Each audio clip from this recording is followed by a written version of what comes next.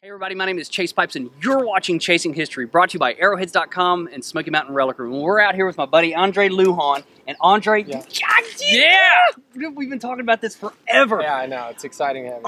Andre's out here. He's got a Permian site. Now the Permian period is this is the very first time the animals get out of water and start walking around on land. This is the very first time that you have animals and reptiles out, working around on the surface. So this is kind of like the oldest life. Tell me about this period of history. Man, this is really where we're at is the Pennsylvanian Permian boundary. So Pennsylvania is the crinoids and the trilobites and all these other little invertebrates that dominate the oceans.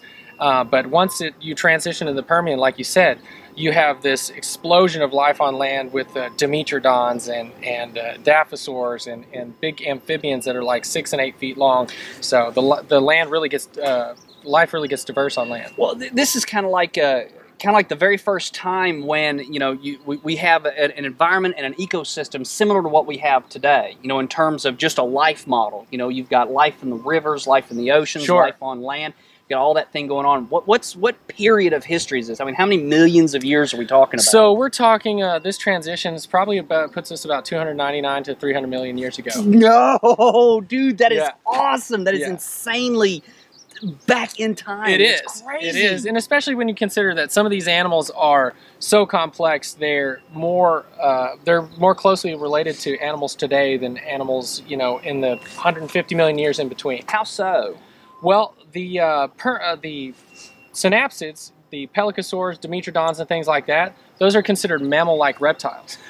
Now, I've heard that expression. Yeah. What is a mammal-like reptile? So a mammal-like reptile it's an animal called a synapsid, but the distinctions are the differentiated teeth, and dimetrodon means differentiated teeth. Okay. So they have different positions for different things, and if you think about dinosaurs, what do they have? Just a mouthful of sharp teeth. Right. A lot of things like that. Sharks as well.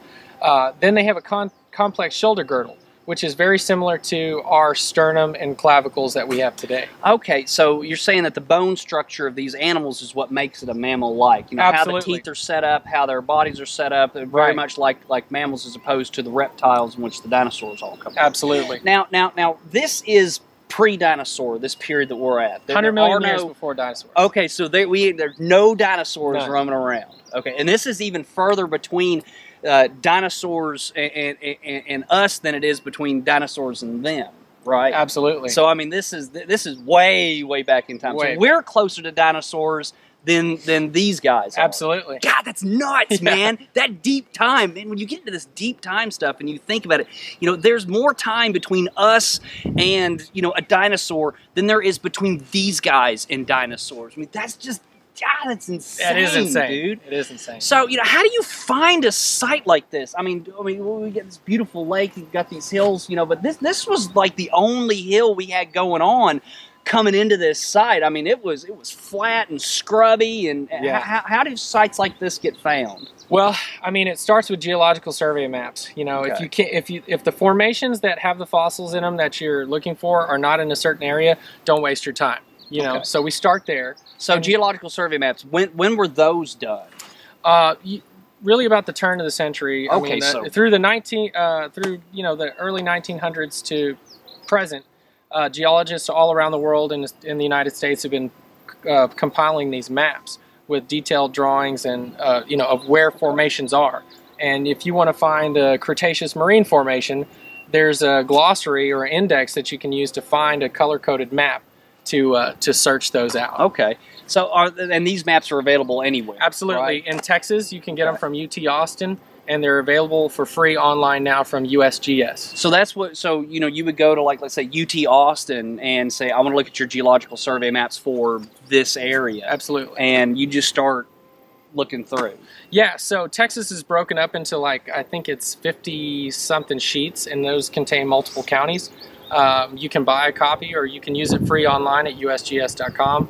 But you start with those and you kind of zero in. What's great about the maps is they have the major highways superimposed over the tops of the formation. So that's cool. Man, if I take I-20 West out to X County, I can find these Permian exposures. And then from there, it's a matter of getting permission to walk on the land and really starting to read the formations and look for indicators that there's going to be a concentration of fossils. Okay. Well, you said something that's hugely important too, is getting permission from the landowner to come out here and to do these, to walk on this land and to look for these fossils. And I'm sure that's hugely important to what. Absolutely, yeah. Texas is very unique in the sense that for a state its size, there's no public lands. Really? Oh yeah. We've got some national grasslands and some state lands that are hunting areas, but we don't have huge swaths of public lands like in Montana, Wyoming, and stuff like that. So you get on the map, you're on the interstate, you're like, God, dude, there's stuff over there, and so you pull out, you're like, where's the ranch guy's house? You go find the ranch guy, knock on the door, be like, dude, there's 300-million-year-old fossils on your property. I saw it on the USGS map. Can I please go walk around and look for this stuff? And then the guy's like, yeah, dude, I don't care, go for it. Yes or no? So something like that. That's pretty much how it goes. Pretty much how it goes, yeah. That is so cool, man. So that goes down. You go out here and you start hunting. Now, when you're out walking? I mean, this isn't like like a 100-acre ranch. I mean, these are thousands and thousands of acres. So you're walking around and you're looking for soil layer. What are you looking for? Absolutely. So when you start to see really distinct changes in geology, really tightly colored bands and things like that, or changes in the types of gravel that are deposited, you know that there was some kind of event that caused that. Okay. Otherwise, it's going to be consistent and it's going to be very thick. Okay. Those are slow time depositions. You got a spot here we can go check out where we can show everybody what you're talking about. Absolutely. About yeah. All right. God, you guys want to go? Come on. This is going to be fun. Come on, let's go. All right, so we're walking around looking for places like this, and how do you know what to look for? I mean, to me, you can kind of see color differences in the soil, but not entirely. So what's this soil that we're looking for? All right, so all this red dirt out here in the Permian Basin it's all Permian formation. So what we're looking for is lighter colored soils that indicate the presence of water. Okay. Where there's water, there's life. Okay, so the dirt we're on here, this stuff right here, this is Permian dirt. Yeah. All right, so we're in the dirt of the period. So what we need to look for is we need to look for places where water existed within this dirt. Absolutely. Basically. Okay, and so because the water is different than the land, it's going to be a different color. Yes. Right? Yeah. Okay, cool. So what color are we looking for? Well, we're looking for like a light color. Any lighter color than the red, yellows or greens or whites. So anything like that. Now, what is it within the water that causes that color difference? I think it's just the decomposition of things in the water. Of plants and animals and whatever. The soil oxidized, got a lot of iron content. So we've got some light colored. Right. Yeah, right there. So that right there is like what we're. Yeah, we need to check it out. Come on, let's go. Okay, so where we've got this hill outcropping, this is where we've got the exposure of, like part of a bank or something like that, or the shore of a little lake or something. Yes. Okay. So you find bands like this that's got these different colors. And what's cool, what's cool about this? So we've got this dry land down here. Got this little band of water. Looks like some more of just the regular red dirt. Then another band of water. Are these like different layers of that water source's life? Or is absolutely. So this could be seasonal. God, this could have been cool. And the fact that we don't see more could indicate that there was just two extremely wet times in between a dry time.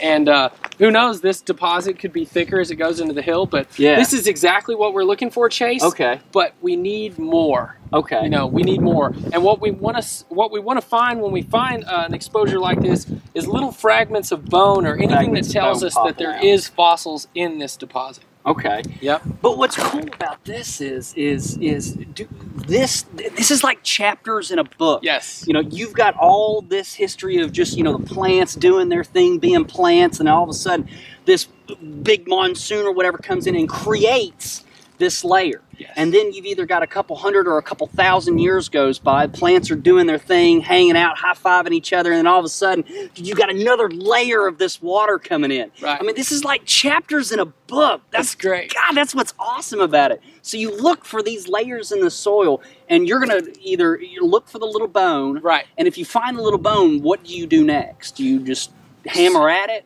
Well, I mean, it all depends. You know, we want to find something in situ, right? So we want to find, if we find the evidence of bones in the formation, then we want to try to find bones actually stuck in the dirt that we're looking at. Then we know, okay, this is the right place, the right time situation. In situations like that, then we start digging, because that's where you can find the little critters laid out, right? Yeah, smiling at you. I didn't make it. I didn't make it. Yeah. That's cool. So, man, there's a lot of work to do this, because you know you've got step one, you've got to get out the break out the maps. Step 2, get on the highway, hunt for where the spots you find the maps are. All right. Step 3, go knock on the door and hope that the dude's cool. Step 4, get out here and walk this area and look for layers like this that you can. And then step 4 is looking for the fossils coming out, collecting out on the surface. Yep. So step 4 is all right. So we're on step 4 now. So let's go find a spot where some little bones are. Let's do it. You guys want to come? God, I know it. Yoo-hoo! Chase, this is what we're talking about. This is what we're talking about right here. All of these little fragments coming out of this lighter colored clay that we talked about earlier. Yeah. There is little chips of bone. Look at this tooth right here. Oh, no way, dude, that's so cool. This is a freshwater shark called Xenacanthus. Okay, no, hold on. So there's sharks in the Permian also? Yeah. No. Yeah. See, I thought this was just like reptiles and like little goofy looking guys wandering around. But you've got sharks going on too. These are pretty goofy looking sharks. So let's see if we can pop this tooth Come here, look at this, look at this, look at this, look at this. Okay, it's one nice cusp, but it should have another cusp over here, so it's like a peace sign. So you said goofy little amphibians. Yeah. Well, this is a goofy little buck-toothed shark. I mean, it had a mouthful of forked teeth. Tell me how you chew like that, dude. Holy crap, that's cool. Whoa, dude, look at this, man. This is a lungfish tooth right here. All right, now what's lungfish? Lungfish. So the first guy's fish walking out around. These are fish that could breathe. They could live in little burrows. So cool. That is really special. All right, hold on. Let's not lose our shark tooth, dude. That's freaking awesome, man. Okay, we're up to all this. Now, what about pieces like that? That is a part of an amphibian skull. That's so cool. Yes. No way, dude. Yeah. This whole thing is just loaded. So this is what I was talking about. Okay. When you find the bone, you're in the bone. In this light colored layer. This is this is indication that this was a wet environment, that it was a healthy, diverse environment. So this is where the animals are going to be, the predators and prey. Wow, look at this, Chase. Look at this perfect little shark tooth right here. Let me just put that on the end of my finger. Dude, that is insane. God, it's so small. It is, yeah. Well, there's another one right there. There's another one. Yeah, look at that. No, shoot. This is, dude, holy crap, man. And it just keeps going. Look, there's another little tooth right there. Oh, no, Chase. You know what that is? No, what? Dude, that is a claw, man. No! Yes! Seriously? Yeah. God, that is an Eriop's claw. That is a claw, man, to an amphibian. Dude, this is insane. Yeah. No, okay, all right, hold on. This is hilarious, because we were kind of up, regular people height, looking around, looking for stuff. I'm like, all right, there's a couple bones here. We'll stop and we'll talk about this. But as soon as we hit the ground, dude, we found all this awesome stuff. That's so nuts. You have to get down. This is not, hunting from a four-wheeler. Right. You really got to get down and look at the ground. Get down, strip. And now, now all this stuff, this is really small stuff. Is it just like the small species that we're finding, or most of the species in this period were small? In this period, they were small. Okay. So Dimetrodon milleri, which you saw the skeleton that we had at the Tucson Fossil and Mineral Show. Yeah. It came from this quarry. No, that came from here? So it's the oldest species of Dimetrodon, but it's also one of the smallest. So so Dimetrodon, that's those guys with the sails on their back that you see in you see the maps of the dinosaurs, and then you see all the different species. Then you go like way back before the dinosaurs, and then there's this like little lizard dude with a sail on its back. That's Dimetrodon. Just think Spinosaurus 150 million years before dinosaurs. Yeah, there you go. Yeah. There you go. That'll work. God, it's so cool. So we've got all these smaller species, and that species was one that came out of this quarry here. This quarry, yes. So here's what you've done is you've walked around, you've identified a spot where we've got fossils like this. God, this is so nuts, dude. I didn't expect we'd find this. And I mean, look, in situ still sitting there. Yep. There's another bone there. Look, we got more bone up here. We've got bone here. I mean, dude, this whole place is freaking littered with stuff, man. This is insane. Yeah. Look, That's really cool. Look at that. Now that's another skull section? Yes, that is. Look, just barely eroding out of the rock. That's so cool, dude. This is insane. This is, look, yeah, see? Now, all right, now we've got these two bones close together. Could that be part of the same species? It could, and so this is kind of what we're doing. We're saving the fossils because this could have been a complete skull 100 years ago. Right. You know? And as these things erode out, freeze and thaw, they're breaking up. And if you notice, most everything here is shattered into little tiny pieces and disarticulated. But when we start digging into the ground, we find a lot more articulated stuff. Okay, so, but you just brought up a really important point.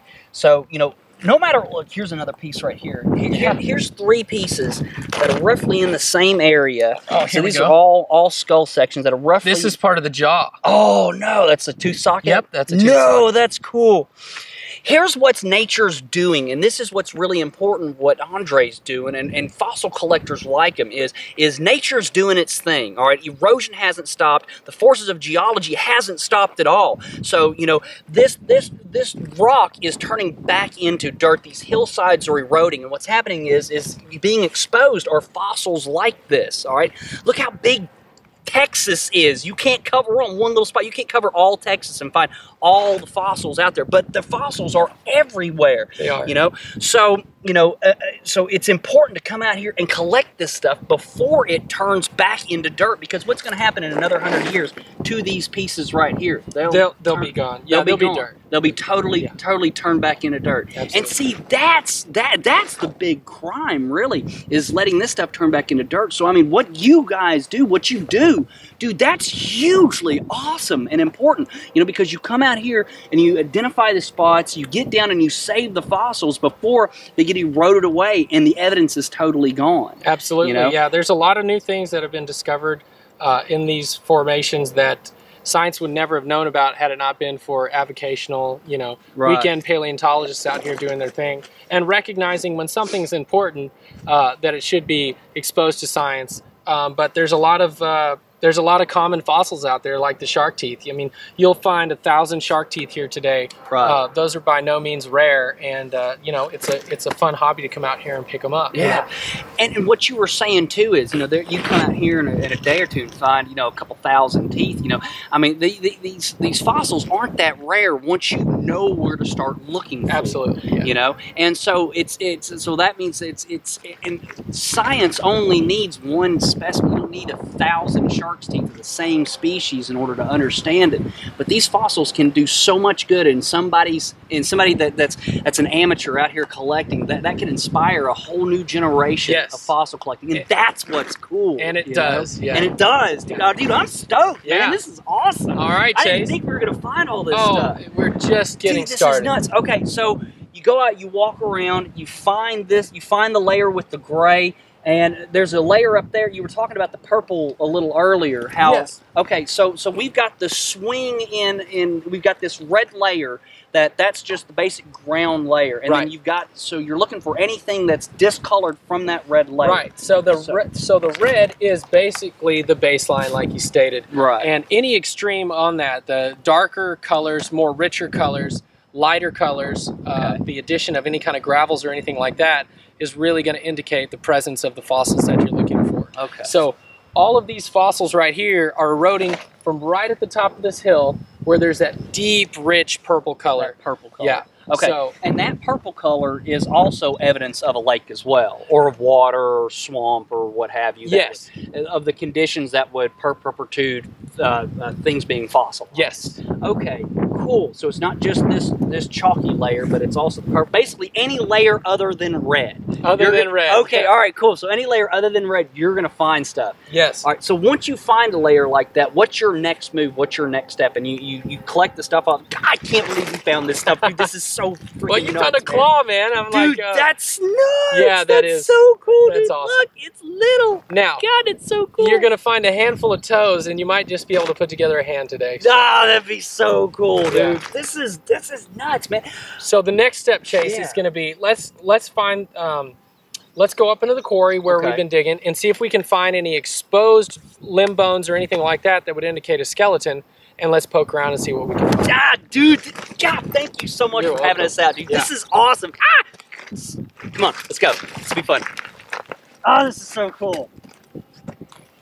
Oh, this is awesome. Seriously though, if you belly crawl there. All right, so we had to stop for just 1 second because we got looking around and started finding, when we got close to the dirt, we started finding all this cool stuff, and we thought we'd have you guys along while we were just looking around, just seeing what we can find. So what do we got here that we found right here? So what species we got going on? This is another xenocant shark tooth. Okay. You can see there with the split cusp.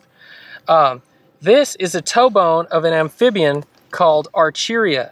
So Archeria was, it was just this cool little critter. It has these nice little round vertebrae. We like to call them Archerios, but this little toe bone, you know, he would have had a hand that looks very similar to yours and I's. Yeah.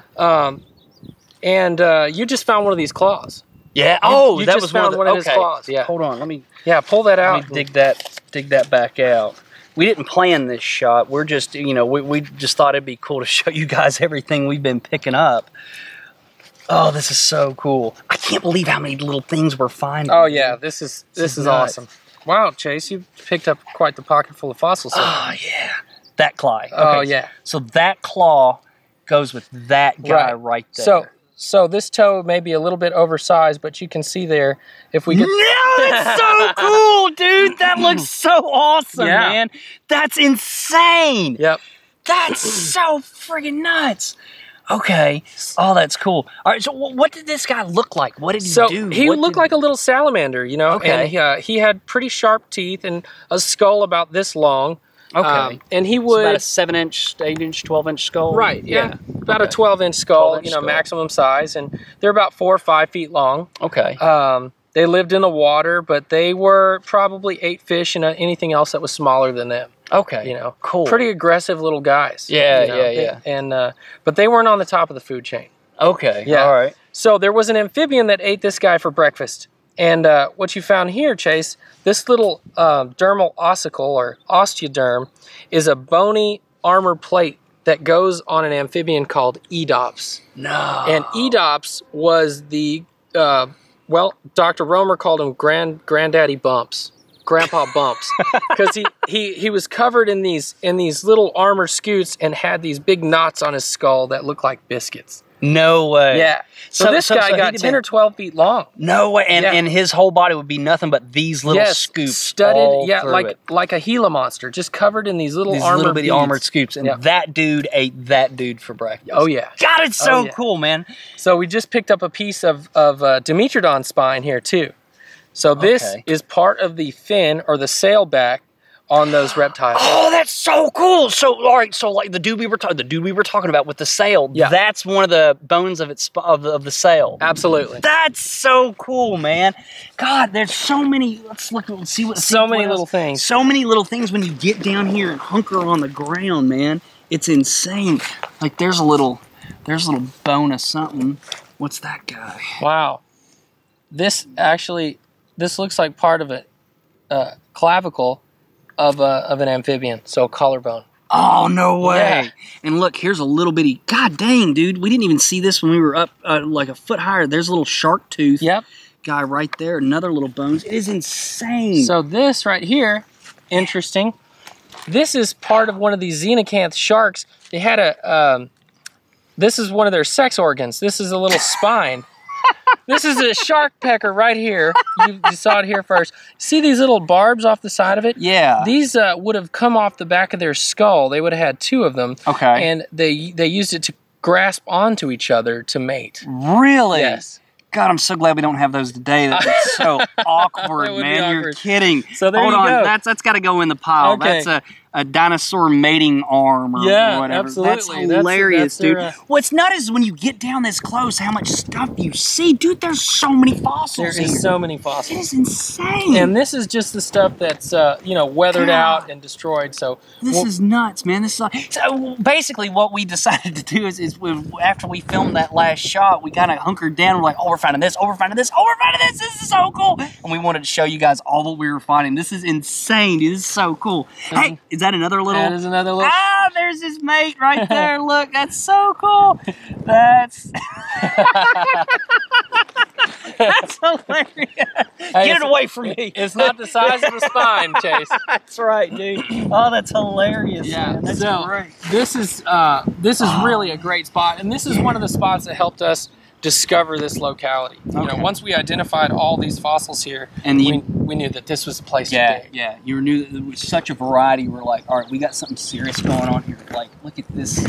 What you got That there? little, I don't know, what is that? What is that guy? Man, this looks like part of a limb bone. Okay. A larger bone. Okay. So we got a bigger Look up here, we got another nice shark tooth.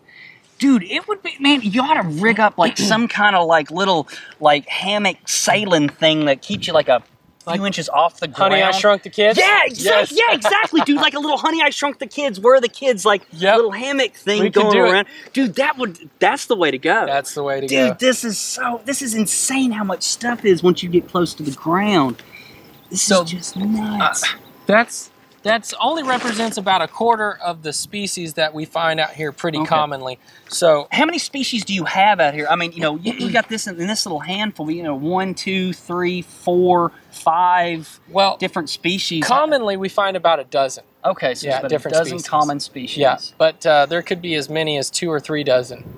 In the more obscure things. And some of the stuff is you only find it in microfossils. So we take this dirt home, we wash it and screen it down, sometimes to sub-millimeter. No. And we're finding little teeth and claws that are like 0.2 millimeters. No. Yeah, so this isn't the small stuff. No, this is not the small stuff. That's insane. We're There's talking, stuff smaller than this? When you see it on the tip of your finger, it looks like sand. No way. But when you look at it under the microscope, it's a perfect little thing. Dude, that's not, how did scientists think to look for that in the first place? You know, I really don't know, Chase, but it's probably curiosity. Yeah. You know, one of those accidental things where somebody just threw something under a microscope and said, wow, look at this. Crap, there's stuff there. See? And that's what's cool is that curiosity that drives us, that's, you'd be out on a site collecting this stuff, be like, oh, this is the small stuff, this is great.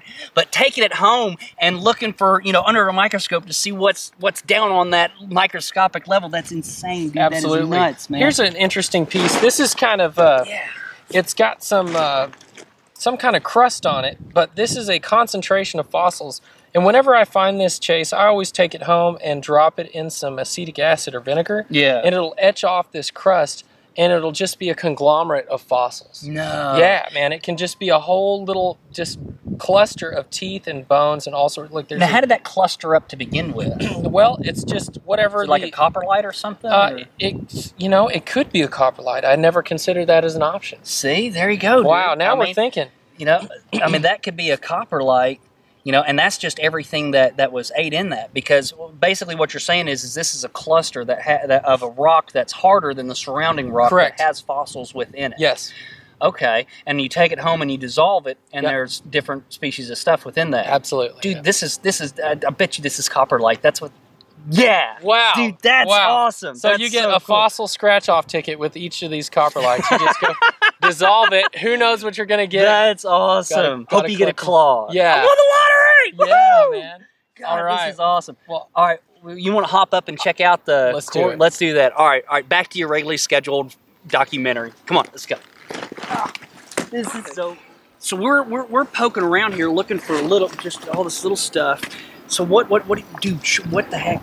All right, Chase, I just found 2 little cherries. This is one of those xenocanth shark teeth, but it is absolutely perfect, and you can really see how bizarre these teeth were. That thing is gnarly. That's the bucktooth guy. That's the bucktooth guy. That's so cool. It is a little bucktooth shark.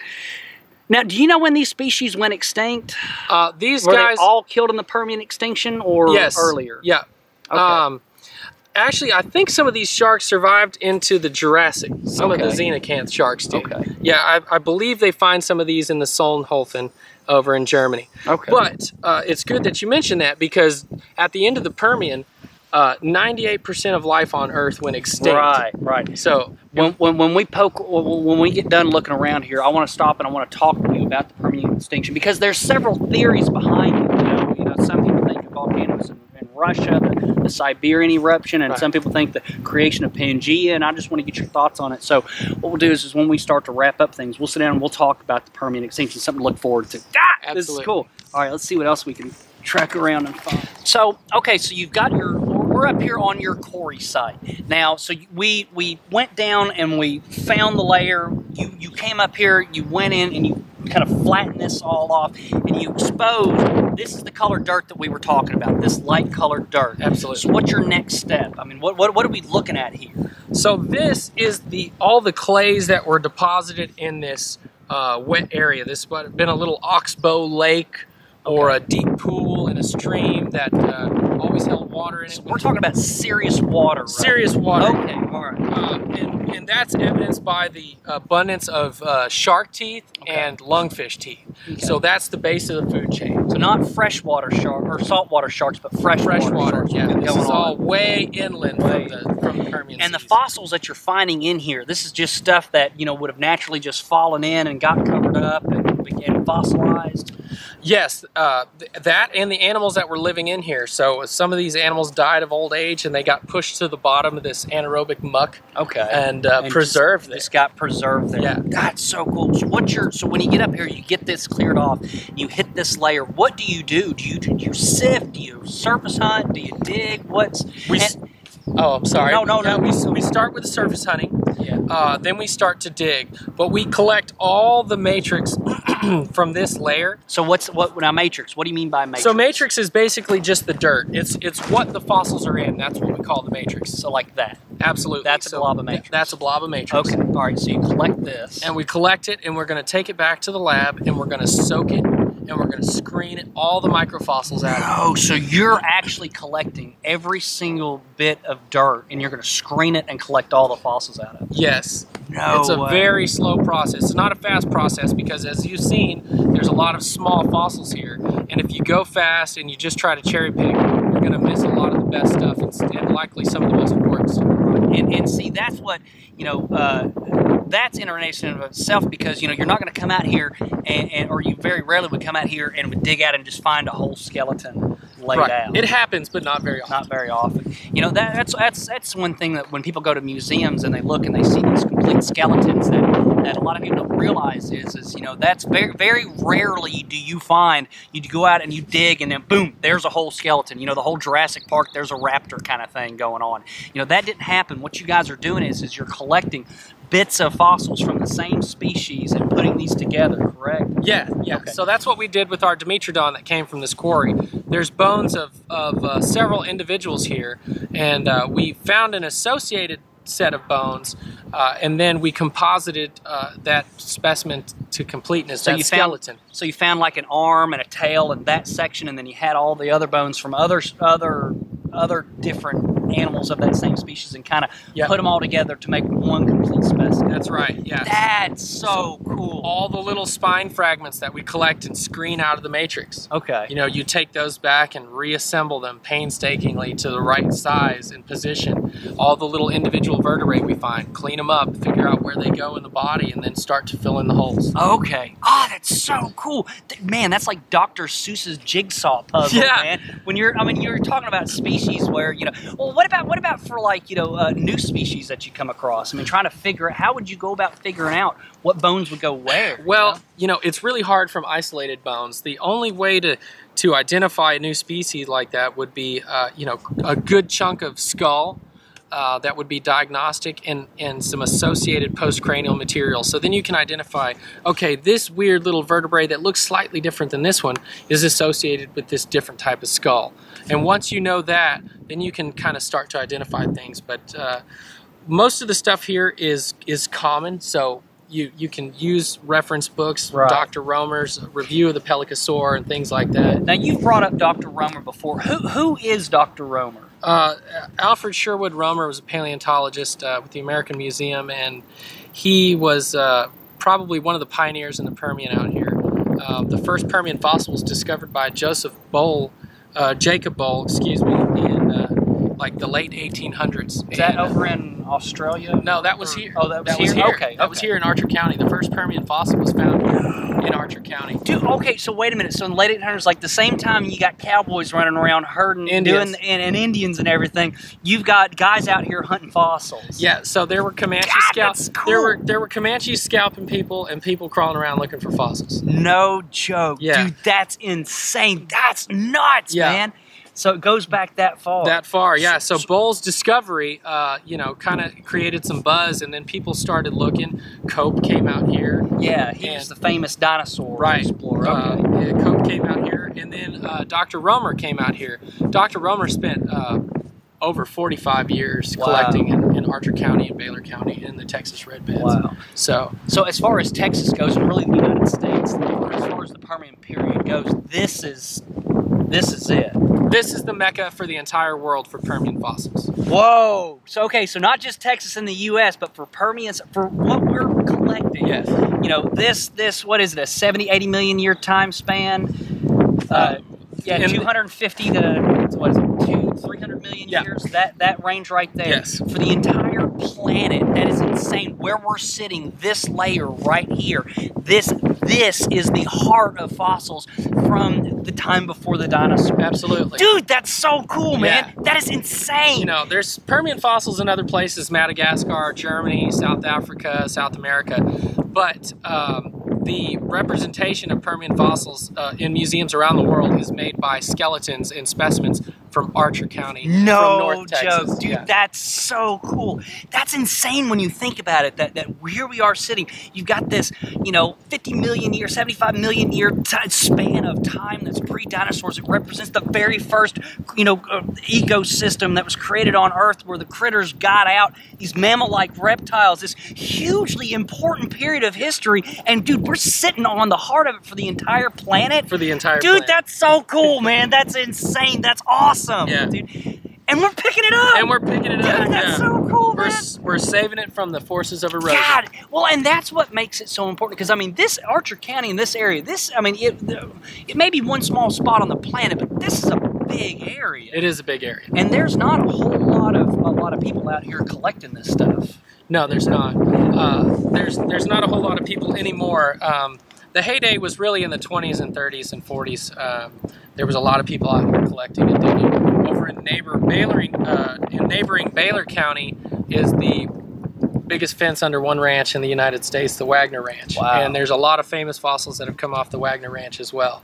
But nowadays, in 2018, there's just a handful of people that are out here collecting these fossils, which means more are being uncovered, weathered out, and destroyed without anyone ever knowing. And see, that to me, that's the crime, dude. This is why we need more people like you, and maybe people like you, Absolutely. to get out here and to collect this stuff. Because this stuff is just like we saw on the side of the hill down there. That stuff is eroding out of the bank, and it's turning back. It's being exposed. It's disarticulating, and it's turning back into dirt. And that's what we don't want, because we can't really learn much about fossil life from the dirt. I mean, you can under certain circumstances, but not for the complexities of life. You can't learn by just looking at when it turned back into dirt. Right. You need the fossils. You need the fossils. So, dude, what you do is one, it's freaking awesome, dude. It's so cool. Where we're at is gnarly insane. That is nuts. And what we're doing here, I mean, this is hugely important for science. Yeah.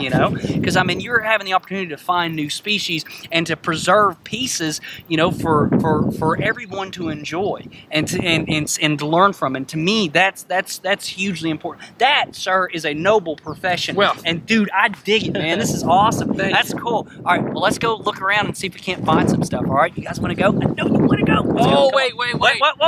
What? Look at this chase right here. Oh, no! You know what I was telling you about? Oh, dude, that's insane. You know what that is? That's that little claw. That is a Dimetrodon claw. No! Did you spot that before? No, I didn't. I literally just saw it. Yeah. God, that's so cool.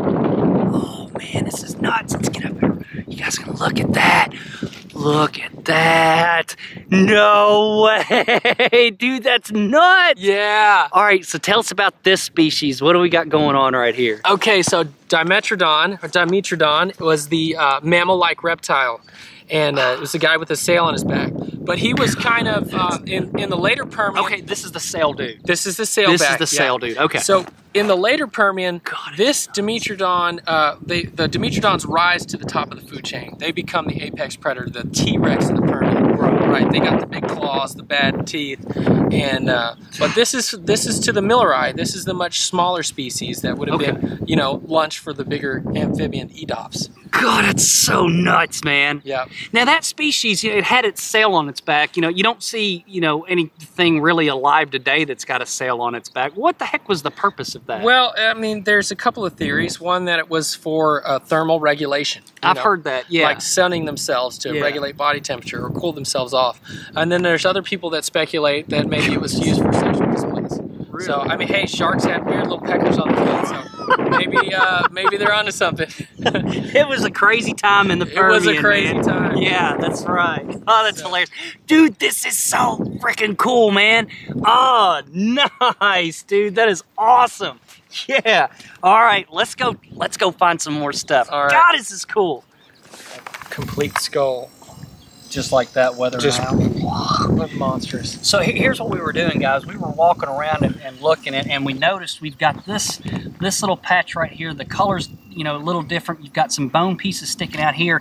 Now this surface right here, what surface is this? This is the surface of the layer that we want? Exactly. This is the top of the deposit that was made in this little oxbow lake or wetland area. All right, it's not red, it's the purple. It's the purple. This is the purple stuff. So what do we got going on right here? Well, this looks like that's definitely some skull material. Okay. And looks like there's some associated bone over here. Okay. Over here, all the way down to here, and there's a little, looks like maybe a toe bone right there. Okay. So I would dig around this and collect the whole thing, because you could have a semi-articulated skull or a little bit of an associated skeleton. Okay, right there. so this is what you're talking about when you've got something, you see a thing like this, when you've got the possibility of an entire or partial animal right here instead of these little pieces that we were picking up. This is in the layer that hasn't been disturbed, that hasn't weathered out, that hasn't, you know, turned back to dirt. It's just now starting to come out, and so this. God, this could be a whole one, yeah, dude. It could be. It could That's be. insane. Yeah. So what would you do? What's your next step now? Now that you found this, you're going to cut around it, make a little block, take some aluminum foil? I've got a little bit of super glue in my bag, so I just squirt that on top of this dirt right here. Now that super glue is not going to hurt. No, it won't hurt it at all. Okay. I mean, you can take it off with air abrasion, or you can thin it down and take it off with acetone. Okay, cool. So it's totally reversible. And then I would dig a trench around it, kind of see if there's any bones extending out that we can't see under the dirt. Okay. And then I would take this whole patch back to a lab situation or my house, workbench, and I'd work on it with, you know, little scribes and picks and stuff, and just start cleaning it up. Okay. Oh, it's so cool, dude. Good find. That's awesome, man. Yeah. That's so cool. Cool. Well, let's do this. You mind if I dig around it and go do ahead. the super glue and everything, and then give it to you, and you can do with it as you please? Sure, that sounds great. All right, cool, because I'd like to show those guys up there, you know, how you would go about digging out something like this, the steps you would go to save it, and all that. Sounds cool? good. Ah, cool. Yeah. Woohoo! It's awesome, man. All right, so we got our supplies out now. Now, what's an important lesson we learned today? Well, the lesson of the day is check your supplies before you go into the field. It appears that my glue leaked out into my bag, causing all sorts of other problems. But the biggest one at the moment is we don't have any glue. But I do have some aluminum foil, so we're halfway there. All right. So what we're gonna do? So we're gonna peck around. How would you go about doing this? So you know, it's always better to be, you know, very conservative. So we're going to say this thing is this big. Let's start digging out here. Okay. And we're just going to poke around, and if we see any bone, we're going to stop and we're going to expand our area. Okay. But we'll just work our way in from this outside channel. Okay. All right. So you see that good rich green clay right under the surface? Right. That's indicative of that layer that we're looking for. I mean, that's That's the stuff. That's what you want. Yep. Okay. Oh, and there's some of that real rich purple. Okay. So digging around, we got little stuff. What's this kind of stuff we got going on? Okay, right here? so that's one of those EDOPS armor scoops. Okay, so different species. Different species. Yeah, okay. I don't think that's associated, but right. this. So that's one of those little EDOPS scoops. So different species. Now this is really rich, so you will see other fossils in here as we're digging. All right. I mean, there's. Now, when you get going through, how would you differentiate between what is this animal and what is like what we saw there? I would say bones leading into it. Okay. You know, so anything extending out like roots from a tree. You know, okay. I got you. Yeah. Yeah, that makes good sense. So, because I see some little fragments in here, but I don't feel like that's associated at all. Part of it. Yeah. Okay. Now, how often do you come out and you find stuff like this? Just about every time it rains. Okay. At this particular site, being as rich as it is. Okay, so you'll at least come along and you'll find at least one thing that could be articulated like this. Right. Okay, cool. But that's very unusual for the Permian. Oh, articulated stuff? Yes. Okay. Why is that? It's just, you know, it's so old and there's been so much geological disturbances. Right.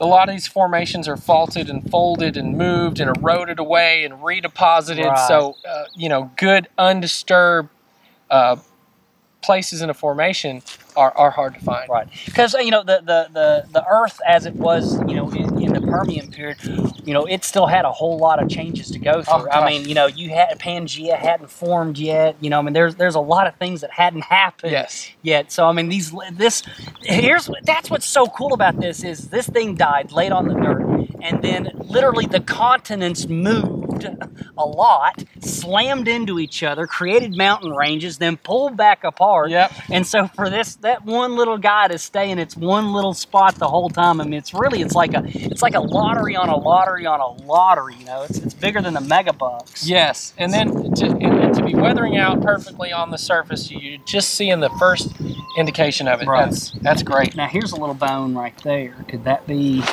part of this guy? It was right there. Yeah. Okay. Let's see here. No, I don't think so, Chase. I think that's just, you know, kind of like what I'm seeing over here. There's a lot of little fragments. Okay, just a lot of little Okay. I'll come back and I'll stockpile all this matrix, this dirt, and I'll put it in a pile so we can screen that later. Okay, so you'll save all this stuff around it also. Yeah, see, there I was thinking, oh, this will be easy. Yeah, we'll just go, you know, dig a little around it, and it'll be, you know, in 2 minutes. I didn't realize how hard this dirt is. It's all right. See what I've got. See, this clay is hard, but that's good. It's going to work in our favor in a minute. When I put that shovel underneath here, hopefully it'll stay together in a big chunk. In a big chunk.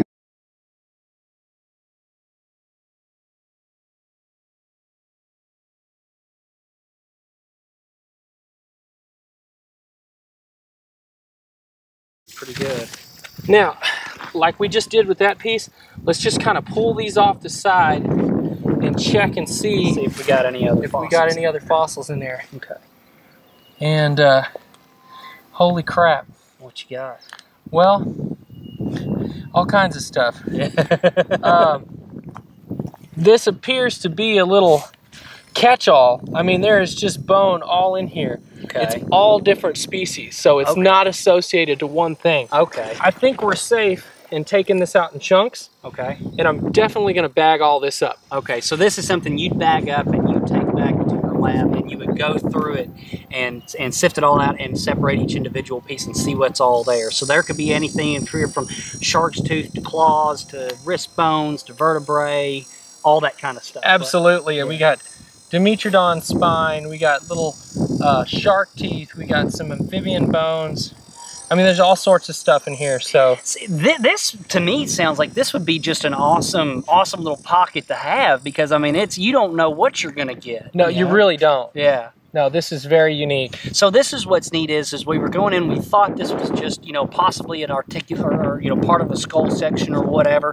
We got going down, we discovered it was something totally different, but that was even better. Well, that's how it goes in the Permian. That's so cool. You can have one assumption on top and you get down through it and you're like, holy crap, this is a pocket that's a catch-all. Holy crap, look, this just rolled out. No. Look at this toe bone.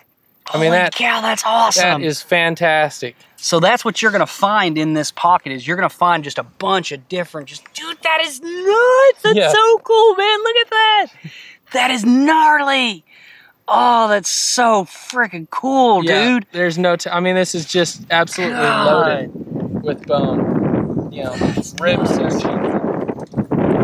So cool, dude. So nice find, Chase. No, man. Hey, this is your stuff, dude. I'm on your spot, man. I'm just out hunting for you, dude. This is awesome, man. God, this is cool. Yeah. Woo-hoo! Yeah. All right. So we're gonna take it and we're gonna get it wrapped up in the aluminum foil or bagged up. Okay.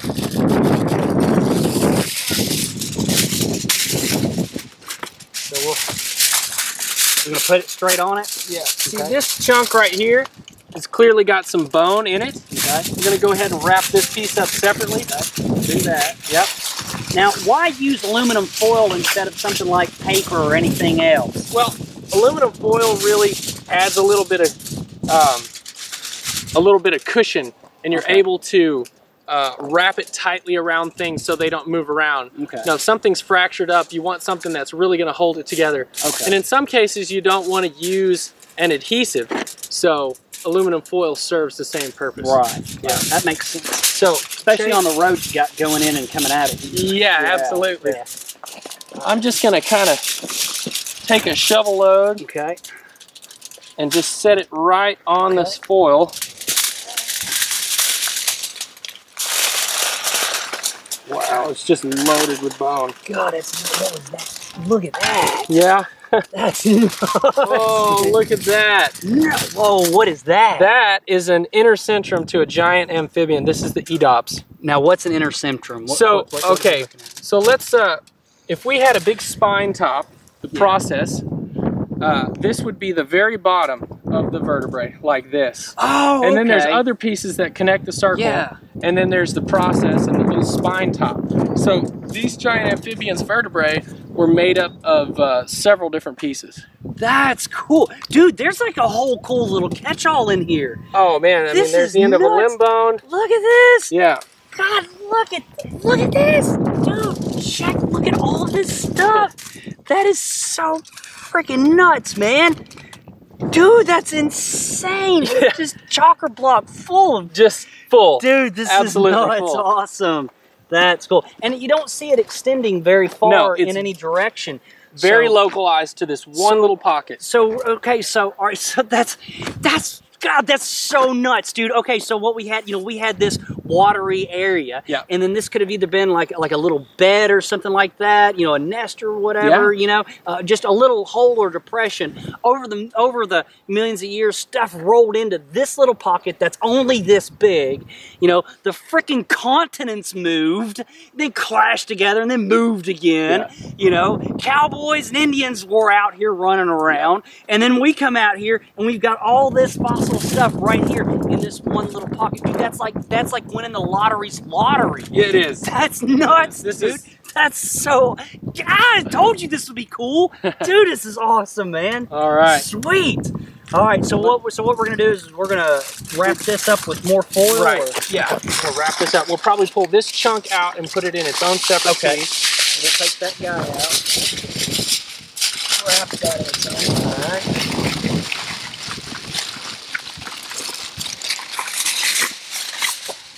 Like the coolest Christmas wrapping ever.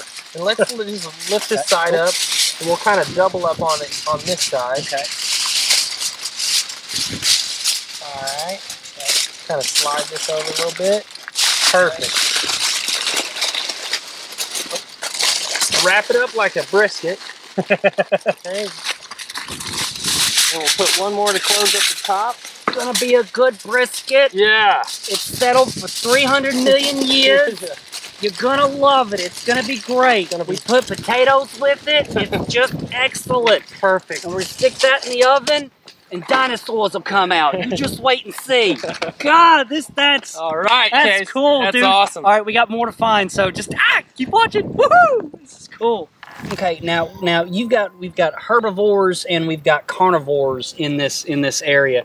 You know, what did they look like? What did they do? How did they fit their environments? What do we got going on? Well, we've talked a lot about Dimetrodon, which had the sail on his back. He was a meat eater. He was a meat eater. He was a meat eater. Yeah. Okay. And I mentioned the Adaphosaurus. Right. Okay, so we found here finally one of the pieces of Adaphosaurus, and this is a section of spine. And the Adaphosaur is it's identifiable by these little nodes, these little bumps that stick off the side of the spine. Okay, so the spine would go. The spine would go up and down. Okay. You know, would go straight up and down. Like, let's just imagine this little piece of grass was his spine. Okay. Okay, and it would go down to his backbone, and it would just be covered with these little offset bumps all the way up each of his spines, really making for something. God, that's wild looking. Yeah, it's totally wild. You know. Now, what was this guy? So what's his deal? So, Adaphosaurus was a vegetarian Dimetrodon, basically. They're the same thing. They're pelycosaurs. They're synapsids. You know, they're mammal-like reptiles. Got the sail. It got the sail on their back. Dudes. They look the same. Their hands look the same.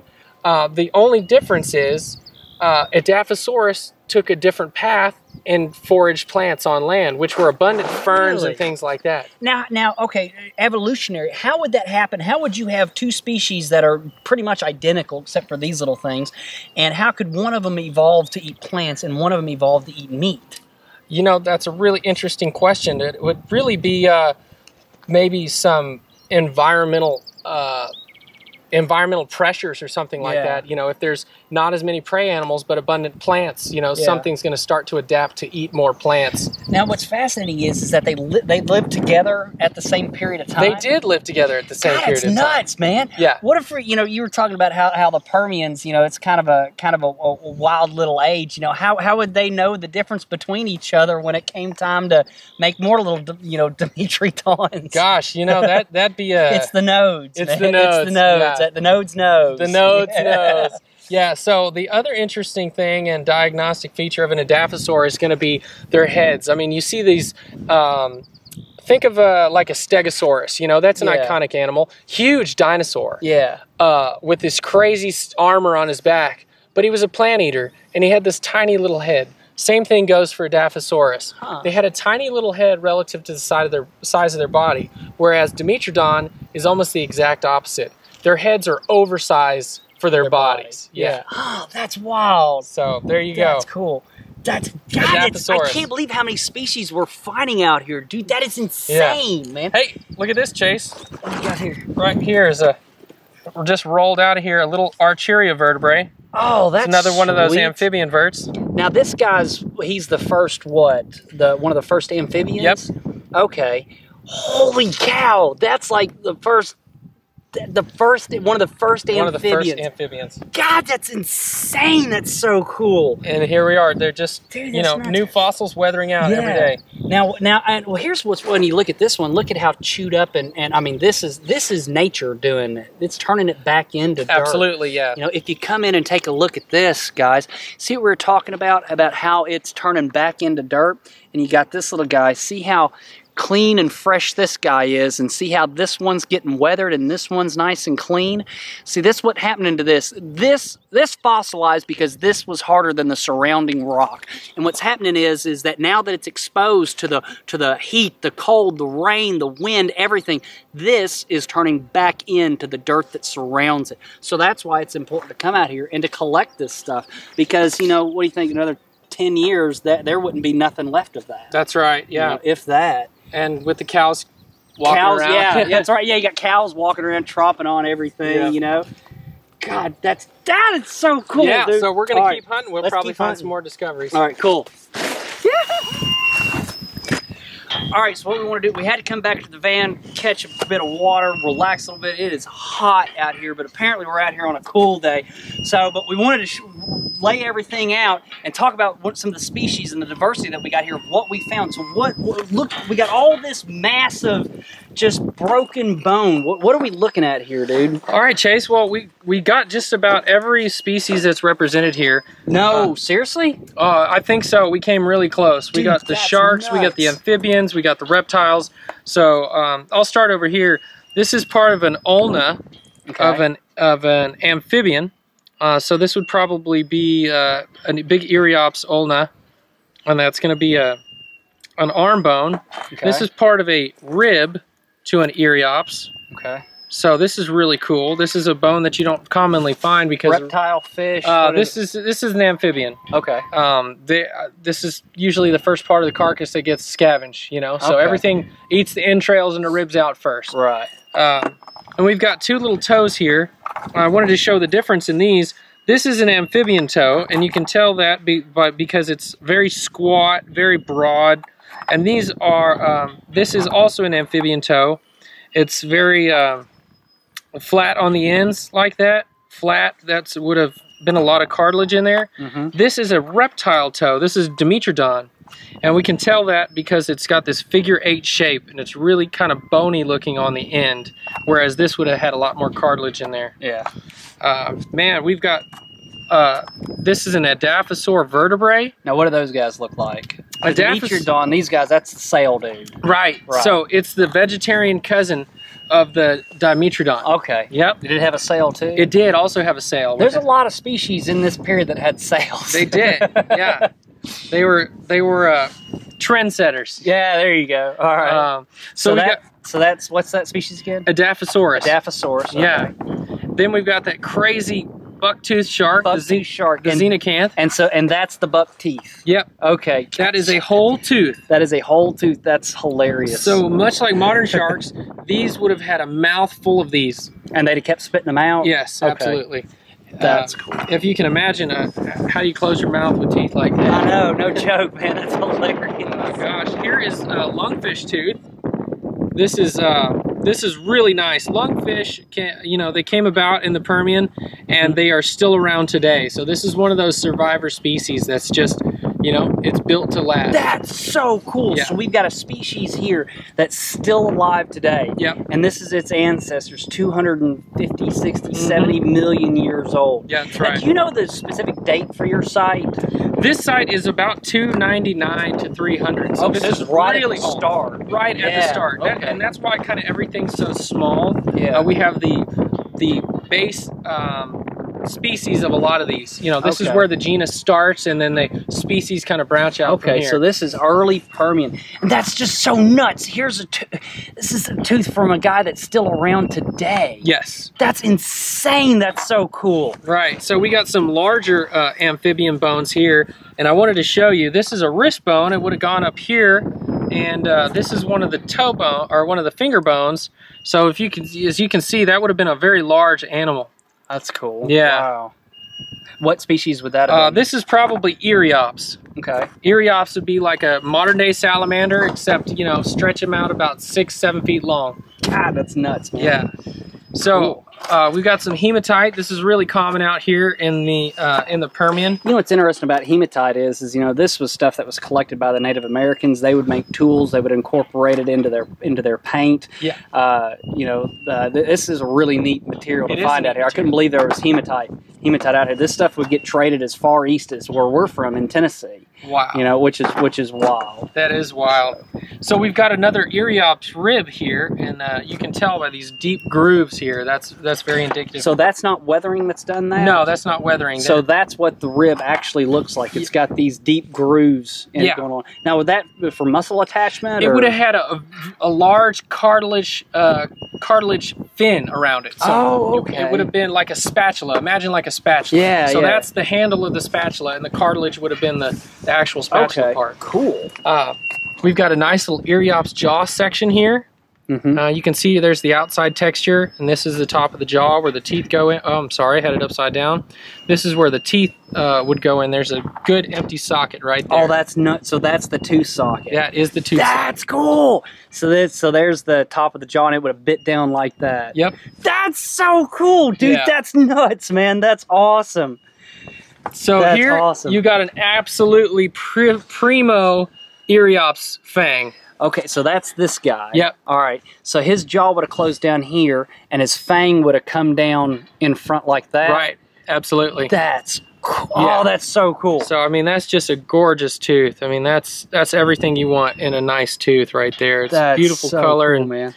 preservation. We got the Edops. Yep. You know, we talked about the Edops armor Yeah, earlier. yeah. That's really neat. Another Archeria claw. Okay, so that's another little claw. Another little amphibian. Little amphibian claw. God, it's so cool. And that's just a primo piece too. Yeah. Perfect preservation.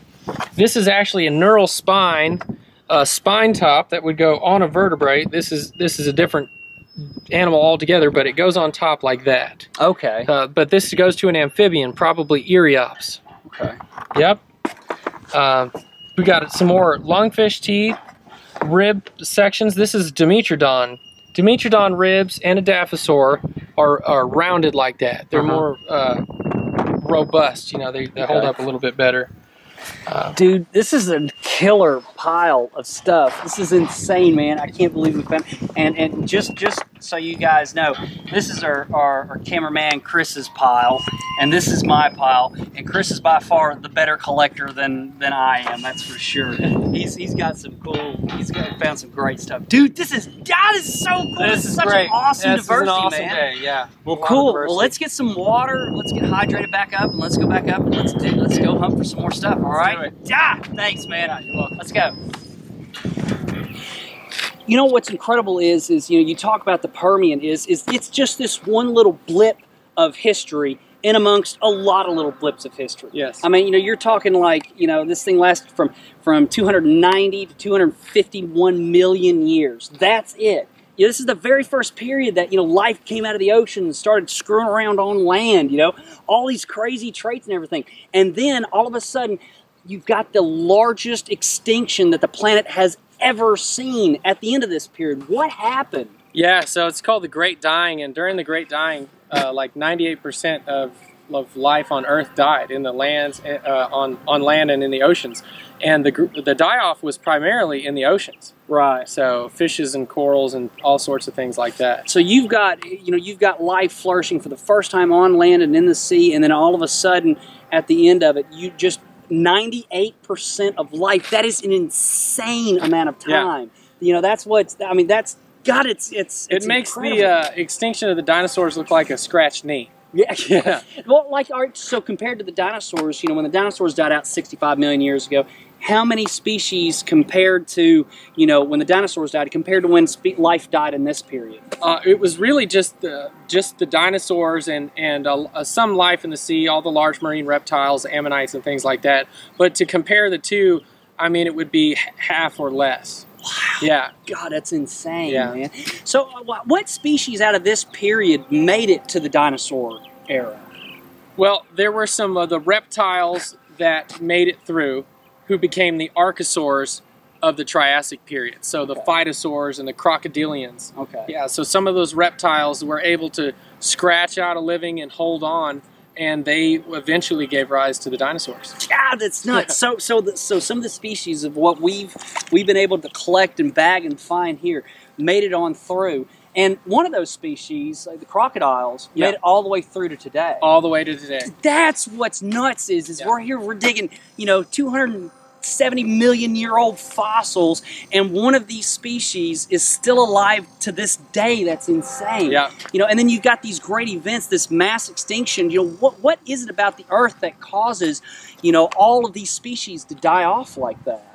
You know, what are the theories that are going on? Well, one of the theories, because of the disproportionate amount of life in the ocean that died, was that acidification of the oceans. There was something that happened that turned the seas acidic, and it started to kill everything, which then changed the atmosphere and changed the weather drastically, but it also would have led to a collapse of the base of the food chain. Right. So without the little things for the bigger things to eat, you know, everything just starts to collapse in on itself. And see, that's hugely important. You know, you wouldn't think that some little small animal, you know, in the ocean would matter, like we've got plankton today, you know, but if something like that goes, that disrupts the entire food chain of what we've got going on, because it's like a scale. Something eats a little thing, and then something eats that little thing, and something bigger eats that little thing, and it just goes all the way up through.